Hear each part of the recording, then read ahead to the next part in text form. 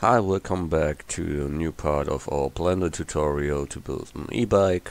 Today I show you how to type and make that round, and maybe we try to start that again. So we begin.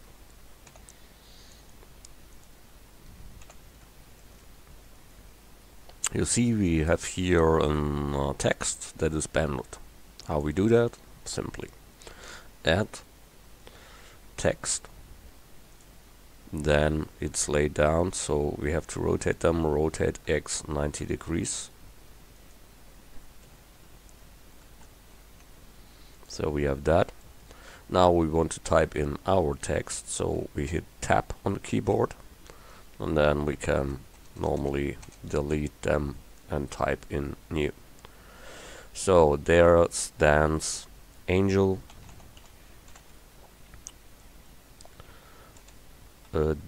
just 17 nm,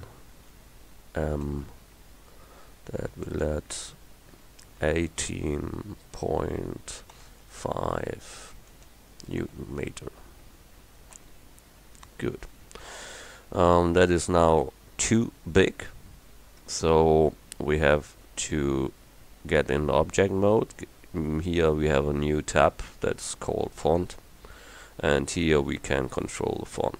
We have here the size, the type, and all. So the size we make smaller, so that it is like there. Good, I think we can go a little bit smaller, such like that. Yeah. And that we want to write along here, so we need a curve modifier. So add curve, so add curve circle, then rotate X 90 degrees, scale down, bring it in front. So we look that we are in the middle around that, so that the text can be flowed around that. Good. Then this text, we make a copy, Shift D, bring that in front too. Then that is a text now, and we need a mesh to get them follow this circle. So because of that, we have to convert this text as a mesh. So Alt C on the numpad, and then mesh from curve or text. So, and then you see we have here mesh. This mesh we can bend around to this one. That is simple. We click that. The name is Bezier circle. We go to our mesh, and then we give them modifier, the curve modifier, and this is called Bezier circle. So we give here Bezier circle, and you see it arrives there. To control that now better, we click on the circle, and then we can adjust that like we would. In this case, I think can be a little bit smaller all in all, so we make it a little bit smaller, and then we can rotate. Moment. That must have good, that is okay. So we apply now this curve modifier, then we set the origin to the geometry, then we click here in the middle, this is our middle point, and say then the origin of this text should be at the 3D cursor, and now we can rotate in Y and bring it to the position that we want. Good, that was the first text that we don't need anymore, that not, so move to second layer like ever. Then we have here text with another font, so now I show you how we get another font in there. You remember we had a folder where we have a texture folder where we put all in, and I played around with some fonts, and I think that one is good. It is called Mignon, and that we want to use in Blender now. So we must first search that in Windows. So we go to the Windows folder, Computer, C, Windows folder, fonts. Here, and it's called Mignon. So we search that.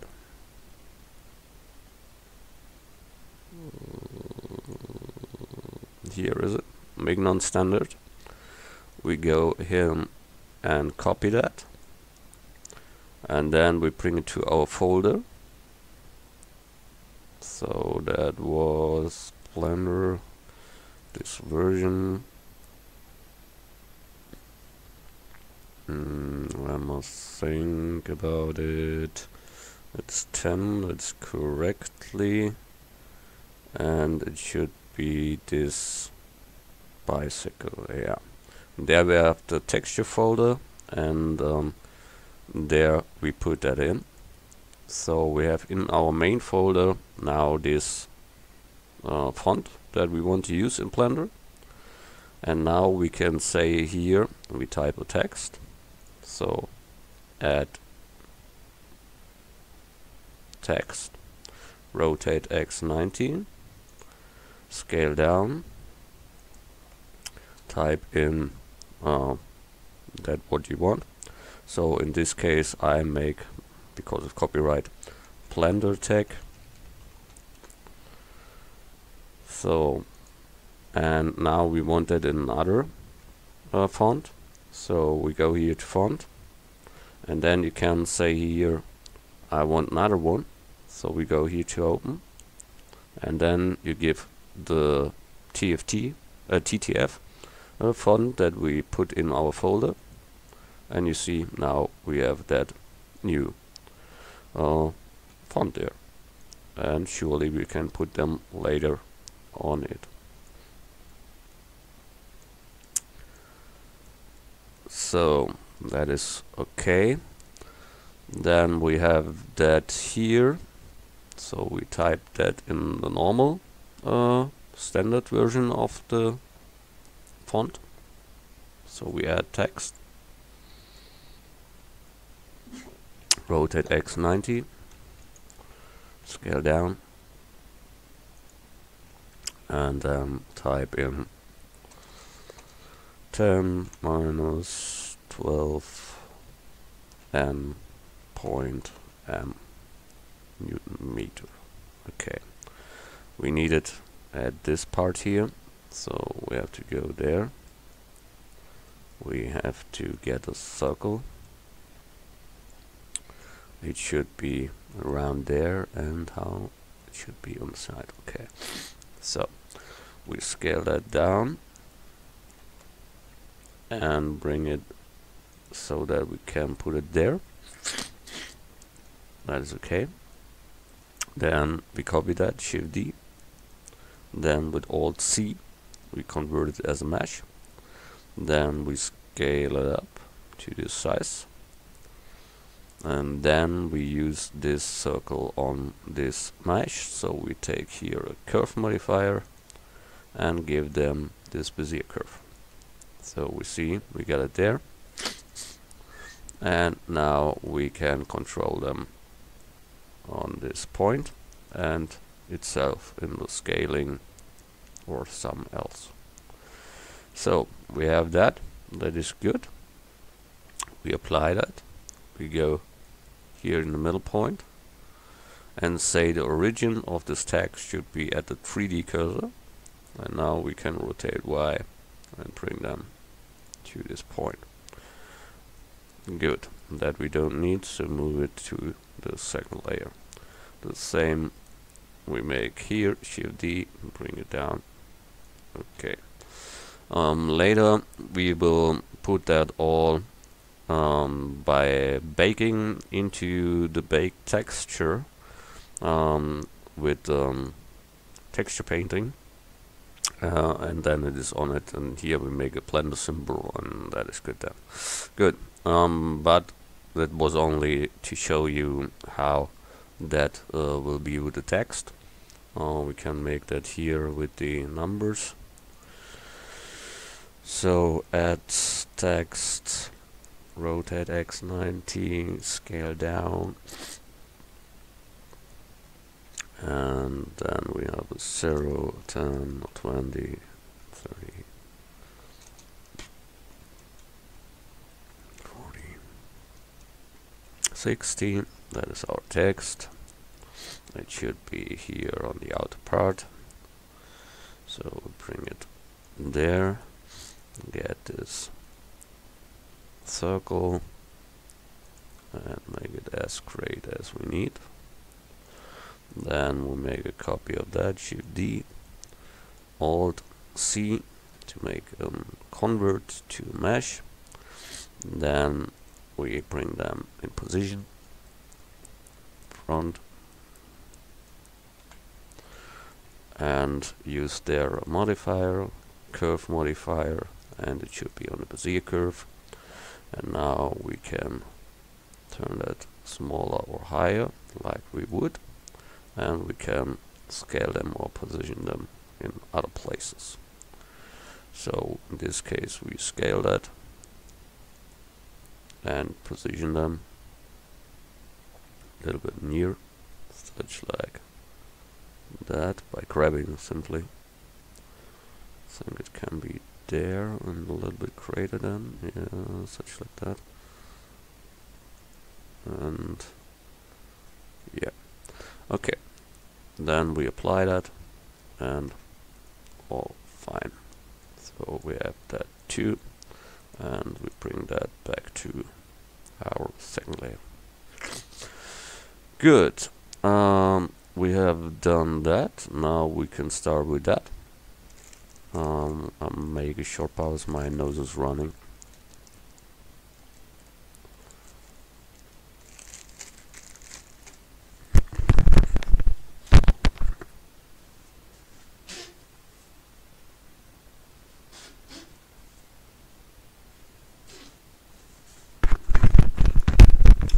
Okay, we are halfway. Good. We see that thing here, in the first moment we think, oh my god, how should I build such? Oh, it's not a problem. We start. Add mesh cube, scale down, scale on the X, make first that thing here, then we scale on the Y. That is the size we need. Then we go in there and take the front face and extrude scale them down, such like that. And then you see that is not in proportion, so scale X to bring it in proportion. Then extrude and bring it downward. So we have that thing here, and we want to have here some bevel in, so we get the lines that we want to bevel.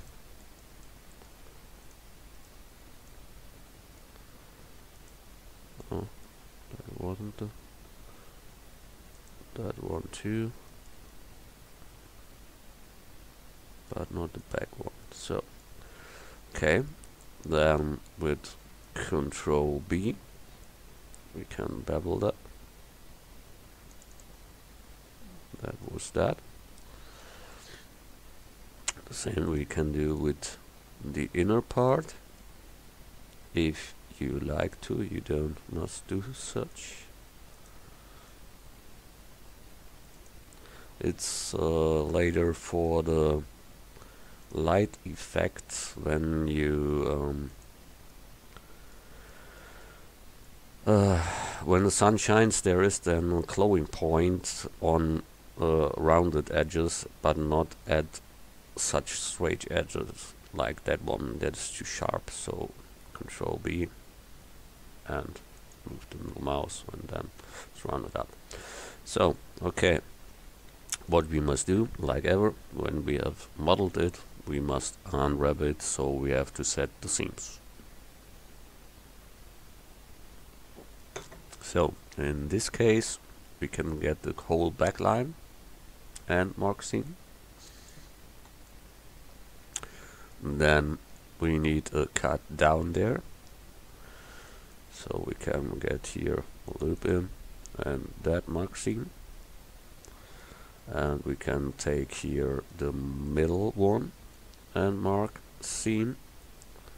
And that's it. So then we take it all and unwrap.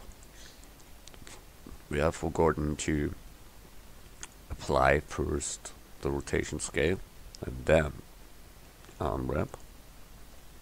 Good.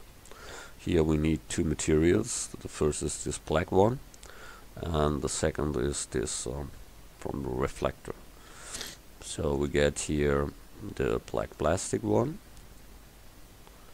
and we see we have here a normal error, so that means we take all and recalculate the normals. That's on a shading UV, and then should be better. We have here the cut, that is the problem. Okay, so make it other way. We get this here and clear that as seam, and then we take it as it is and unwrap. So that is now correctly. Good. Then we have this reflector thing there.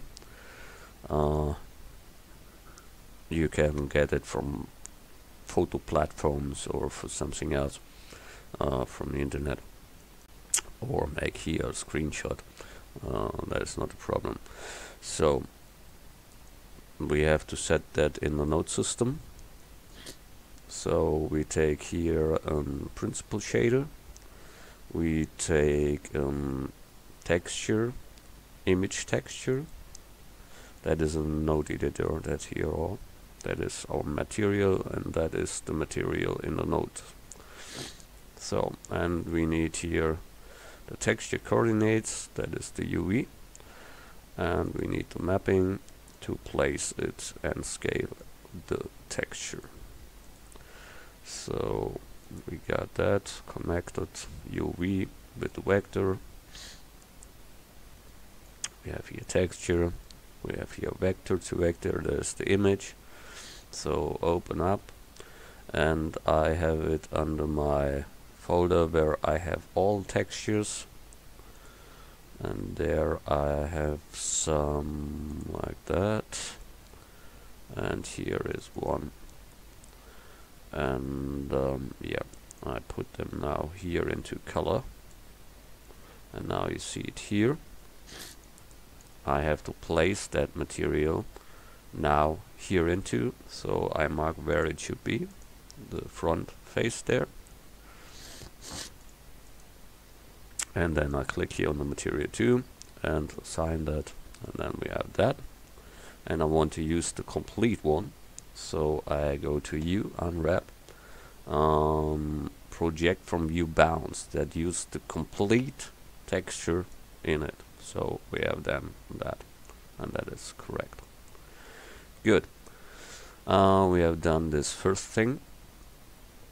Now we need to make the other one. Sorry, I must get my nose clean.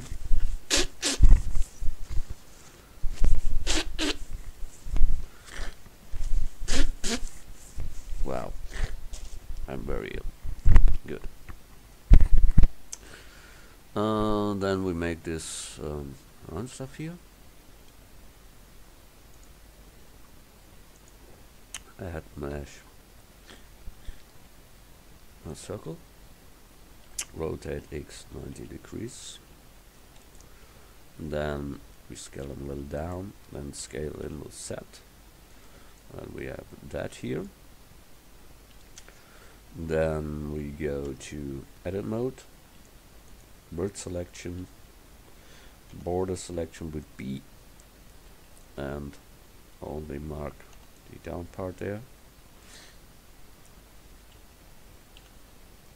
not this one, only that, and then X to bring them away, then mark them both, extrude and bring them down. So we have that what we want there. Good. But you see it's a little bit thin in a moment, so it must be thicker. So we go in edit mode, A to select all, extrude scale to thickness like that, and you see it fits here, but it don't fit there. That is because it is not an inset or something else. So we scale in the X and bring it to the same size here as there, and then we only need here these two words coming down, and then we have this mesh that we need there. I think can be a little bit rounder, so we can take here connected proportional editing, grab that and bring that a little bit more out, such like that. Good. Then we get this hole with A and extrude it again and bring it backwards, but without proportional editing, surely. So that is the pedal in all. It has holes and this noops there. So we will do that. Shift D, make a copy of that. Then we need spaces where we can cut these holes in. And that means we need one for the top, one for the down, and for the middle it must have another one. Good. Then we see we have there 3 parts that cut it out. There's no problem here, and here it should be more than one here, you see. Good. Surely you can make now loops in here and drag them out. That is the one way you can do that. Or we can cut out here some holes with a boolean. That's the other method to do that. I don't prefer any of them, so we try make here some loops in, and there are some loops in.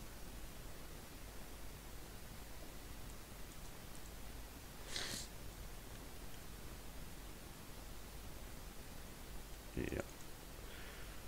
Oh, it's too less. It's too less. Okay. I don't know how many there are. 1, 2, 3, 4, 5, 6, 7, 8, 9. 9. Okay, Control R and give them 9. Okay. Good. Then we want to get the noops there out, so we can take this whole line and say every second one we want to select. So select checker deselect, and then every second one is selected, and you can change it here. So, and now we want to make that individual. D must go in that direction out and D in that direction. So we take here this point and say individual origins. So each has his own origin, and then we go to tools and extrude individual, and then we can put it out and have that one here. Not too much, such like that, and then we scale them a little to get there this effect, and then we have that crackling things there. Good. That was that. Then we want to cut in there the holes. That is a longer one and a great one. Okay. So we need a circle, add mesh cylinder, and it should be here, and it should be our cutting color. Top view, scale up and bring it in position. Okay, we want to cut that into, so we need a boolean for that. So I make a copy of this both, Shift D, secure copy. The name is cylinder 009, so we get that one and apply the rotation scale of the gray one. We apply the rotation scale of the cylinder there, then 009, and we give here on the gray one the bool and say operation difference, and it should be cylinder 009, and apply that, and then you see we have the hole in there. Good. Sorry again.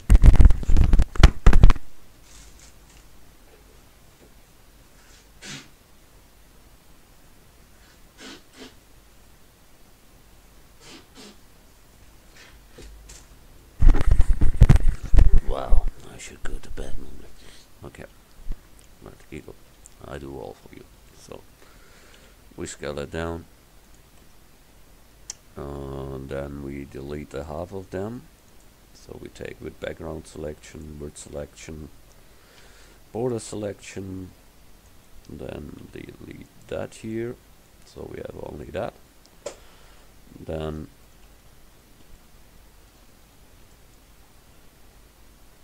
there we have it here.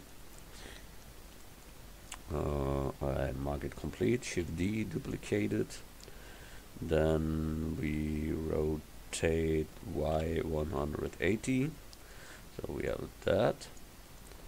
Then we get this both with F and close that. Then the whole back line, F to close that, front line, F to close that, ready. Good. That is what we want to cut in.